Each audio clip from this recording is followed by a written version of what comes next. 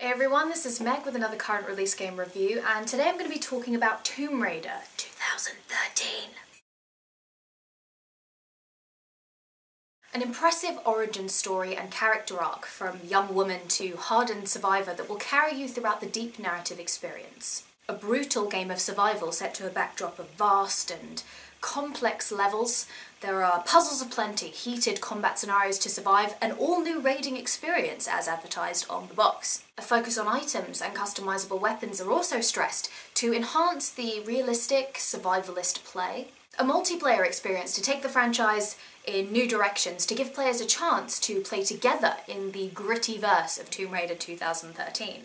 So, does the game live up to the sales pitch? Let's take a closer look. The narrative. It's been praised across the board by most critics for good voice acting, well-executed character arcs, and all I have to say is, huh? Lara Croft does indeed have a character arc in this game, but it's not necessarily convincing. I think part of this might be down to the fact that there's very little setup of her character. It is hard to establish a good character arc if there's no real starting point. I mean, how did she get to point B if there is no point A? A few tidbits are referenced here and there, but it's as if the players are expected to know who Lara is already without any background work, which doesn't make much sense in a redefining origin story, which by definition should re-establish what we thought we already knew about a character or a world. Another jarring note was the Descent or Kill Bill formula that had been applied to this story but simply didn't fit. And whereas Sarah and the bride from said films had to quickly shed their humanity to defeat monstrous foes, or literal monsters, to make it out alive, these brutal experiences destroyed these characters in some way, despite their survival. The experiences in this game, however, made Lara want more adventure by the end, and I'd describe her experiences as more a torment than an adventure. I would have thought that the girl who wants an adventure in the beginning would feel the exact opposite by the end. But as far as the writing is concerned, there were points in the game that I felt were downright illogical. There are several points in the story, for example, where a stealthy Lara could have planted an arrow right between the unshielded villain's eyes, but didn't, instead opting for non-threatening stragglers dotted around the set. Why? For the same reason she thought it a good idea to burn the bag she was tightly tied into, or trust a complete stranger who looks about as trustworthy as Rasputin. Himiko's name is dropped more times than I can count in the game. Lara should know more about this than anyone. Yet when she's faced with a stone female idol, she can't possibly imagine who it is. Nor can she fathom who might be leaving gifts at her shrine, even though she's come across several strange, ritualistic people whose hobbies include stringing people up and stealing helpless descendants. She starts off not unconfident with potential, but oblivious. Survival instincts play such a huge part of the gameplay, yet it never really enters the narrative, save for all of the characters drumming home that Lara needs to trust said instincts. But by the time she does, so many disastrous turns could have been avoided that this 180 irritated. I mean, talk about a day late and $1 short. I was also expecting a kind of Clint Eastwood Unforgiven style of deep reflection concerning her first kill, which she bounces back from almost immediately.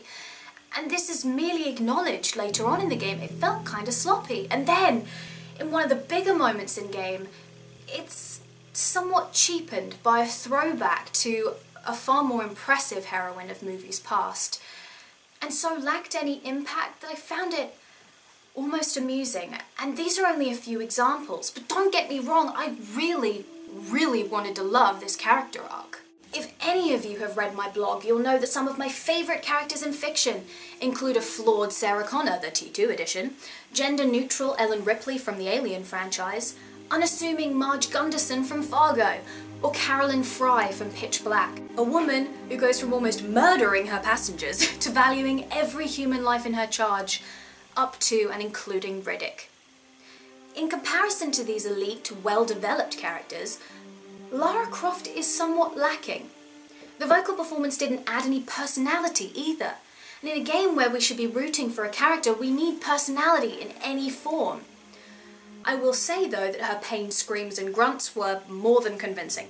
Unfortunately, the supporting cast of characters feels even more forgettable. I don't really remember many of the names. I remember Mike, and I think that might be because of his shirt, which I still think is kind of cool, but even his subplot was kind of poorly built up and executed. The game also relies very heavily on journal entries, like many story-driven games, but here they practically rely on it. I mean, it may as well be labelled the primary narrative. So the core narrative we see through cutscenes and in-game dialogues are bumped down to secondary focus and offers very little at all sans the journals. I also read said entries much faster than the voiceovers, so they almost felt a bit like an intrusion. I was waiting around for them to finish. All in all, I would call the story of Tomb Raider 2013 a missed opportunity. Not an outright failure, but where was the love? Where was the care? Where was the attention? And I so badly wanted to add another female to my list of best fictional characters of all time. The ideas were all there, but when it came down to the execution, a combination of poor development, a patchy evolution of character, illogical plot devices, flat dialogues, and an unforgettable cast all add up, and the total isn't great. I'm actually surprised that this aspect was received so well critically. Level design was spectacular. They weren't large in a Red Dead Redemption kind of way, but they were expertly crafted. No ifs, no buts. Puzzles, or ways to progress, were mildly challenging, certainly not insulting. What I felt was a little insulting was the constant survival instinct prompt. I rejected the option via L2 at every opportunity because I wanted to learn the surroundings myself and overcome said challenges on my own. I didn't want my hand to be held. Perhaps if the instinct suggestion had cropped up after a long period of inactivity, it wouldn't have bothered me so much. But I felt that the player was expected to rely on this instead of actually exploring, enjoying, and mastering the levels themselves. Why give me a fantastic playground if you're not going to let me play? Some moments really brought back the spirit of Tomb Raider. The wolves, for example, put me right back into that moment I was afraid to jump in the pit because I knew some growling beasts awaited me. Enemy AI was aggressive, which really brought the feeling of one woman against insurmountable odds to the forefront. Combat situations kept me constantly moving, constantly on my toes, and paying attention to my surroundings. I felt as though I were really outsmarting my foes with my ninja stealth and perfectly placed headshots. It towed the line beautifully between surviving in a sense and action-packed scenarios. However, the game became combat reliant in the latter half, which seems strange considering the game was established as a puzzle platforming survival experience. And I have to admit that they became so frequent it began to tire. Stealth sections, areas in which you creep around the dark corners of the complex arenas, arrow aimed just so for a murder-death kill shot, were deliciously enjoyable, and in some cases very challenging. There were several points in which I had to retread my steps or vary up my technique to dispatch of the enemies who outnumbered and outgunned me. These areas were strategic, often required a thoughtful approach, and were tense to play.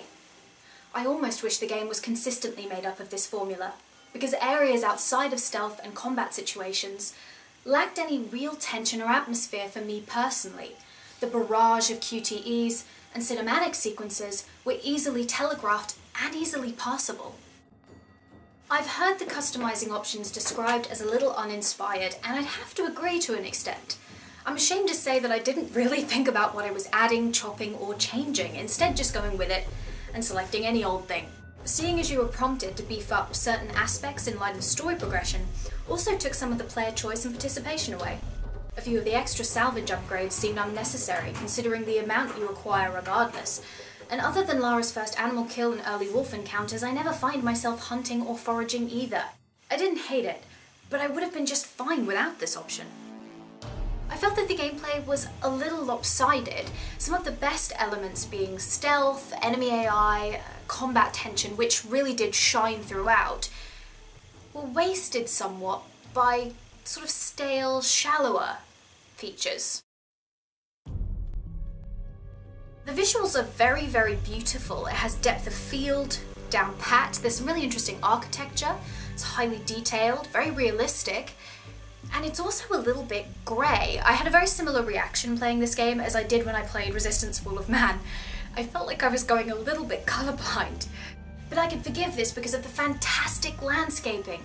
I loved that no matter where you stood in the world, you were given a multi-layered view, completely unique or different from varying perspectives. It further establishes the level design as something worthy of praise. I mean, it may not be the biggest world within video games, but it's the most smartly and strikingly constructed, especially when paths through said areas are so linear. It feels and looks like a jungle gym, and I couldn't wait to climb and traverse the incredible locations. Menu layouts are mature and stylish, and character models are fantastic. The same level of detail in the environments carries over to characters. Their clothes, skin textures, right down to the little flecks of dirt, sweat and blood are all very well done. Animation of the character models was a little jaggedy at times, case in point the scrabbling up the mud wall scene toward the beginning of the game, and I swear the same hole through the neck, or arrow through the neck, or some other sharp implement through the neck animation was looped over and over again. But overall the visuals are detailed, grimy, grotesquely attractive at times, and though the palette sometimes feels drained, it works for this feeling of gritty realism that Crystal Dynamics wanted to create. Through the visuals they relayed a theme, a feeling, and they stayed true to that feeling. It's what I'd consider to be the most consistent aspect of this game. The musical score was solid during tense combat and stealth situations, but failed to really enhance key moments in the story. Or perhaps instead I should say it failed to create drama or impact where the story lacked, which is a real shame because I feel like the narrative could have used a helping hand.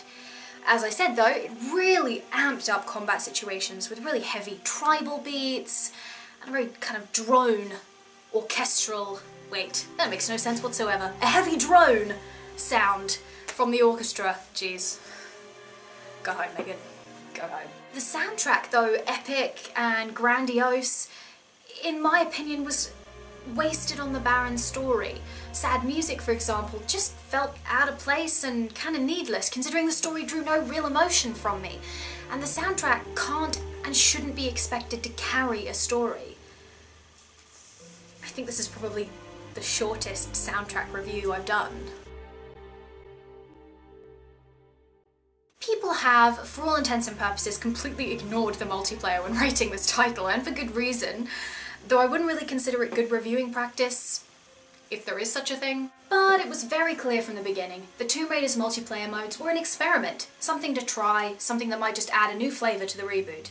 So the fact that it misses the mark isn't too much of a buttick, considering the developers weren't exactly promising the Earth to begin with.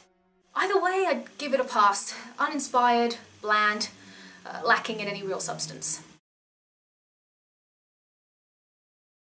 In some aspects I would say that yes, Tomb Raider does deliver, but consistently, not entirely. The biggest shortcoming is, I believe, the narrative. For a game so focused on its core origin story, it offers an arc but only barely. I mean, there are a surprising amount of brilliantly written female protagonists in fiction. The real crime is that people forget them or fail to acknowledge their brilliant development. Lara could have joined those ranks. As one of its major selling points, I'm disappointed to say that the evolution wasn't enough compared to the hype. I actually fear that all of this talk about women in the games industry, discrimination, etc. has elevated this character's concept to a level or standard that it doesn't realistically reach. So is it a successful reboot? I would say it's a perfect blueprint for further titles in the franchise. And if we were to look at sales figures, though it was doomed to miss the unrealistically high sales expectations set by Square Enix, it's a commercial success. Read reviews and you'll see that it's a critical one too, so it must be doing something right. But there's always room for improvement.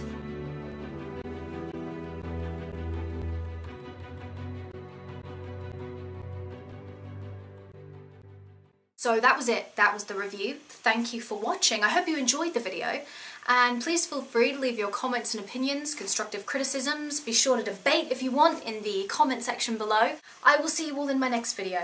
Bye!